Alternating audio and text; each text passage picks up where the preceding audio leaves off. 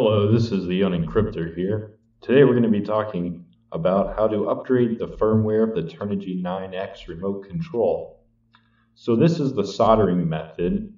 It's a lot cheaper than other methods, such as getting the Smarty Parts board, which is $16.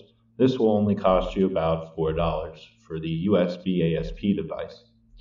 Other things you're going to need is a soldering iron, some solder, a couple of servo wires, and a couple of paper clips.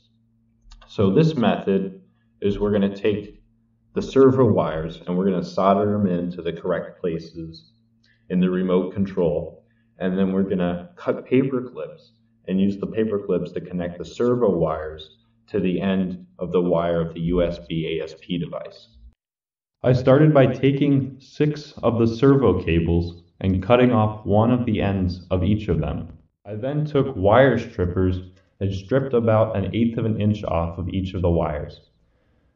You don't want to strip off too much of the wire, or else you will create contacts between your wire and other wires on the circuit board, which could potentially short circuit or connect two wires that you don't want to be connected.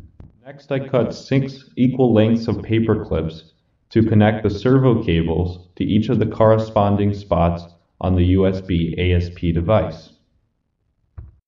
I bought my USB ASP device from Hobby King when I ordered my Turnigy 9X remote control and the servo cables. The link is in the description.